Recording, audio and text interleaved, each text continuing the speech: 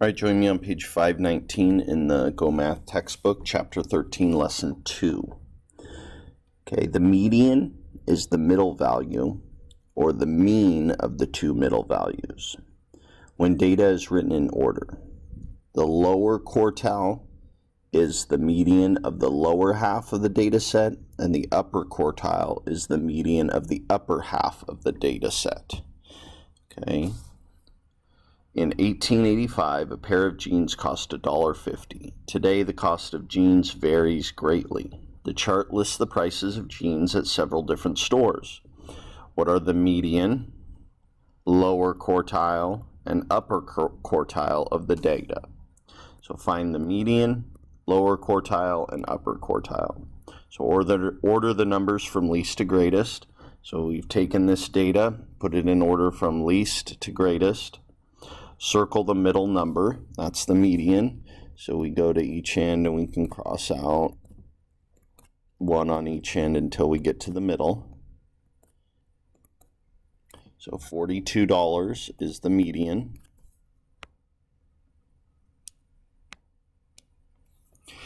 Okay, calculate the upper and lower. So find the median of each half. So this is the median of all the data. So this is the lower half of the data, and this is the upper half of the data. So we need to find the median of this group of data and the median of this group of data. So there's two numbers in the middle, 28 and 32. 28 plus 32 is 60. Divided by 2 is 30. So the median for the lower quartile is 30. And the upper quartile, the two numbers in the middle are 50 and 60. So we add those together, we get 110 divided by 2 is $55. So the median for the upper quartile, or which is what the upper quartile is 55. So the median is 42. The lower quartile was the median for the lower half of the data, which was 30, and the upper quartile is 55.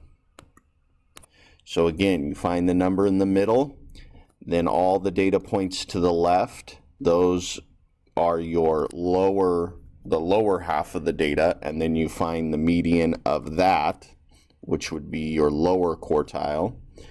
And then after finding the median, if you look at all the data points to the right, then you find the numbers in the middle of just that data, and that is the upper quartile. Okay. All right. Thanks again for watching. Again, if you have additional questions, please don't hesitate to pause the video, rewind, or raise your hand.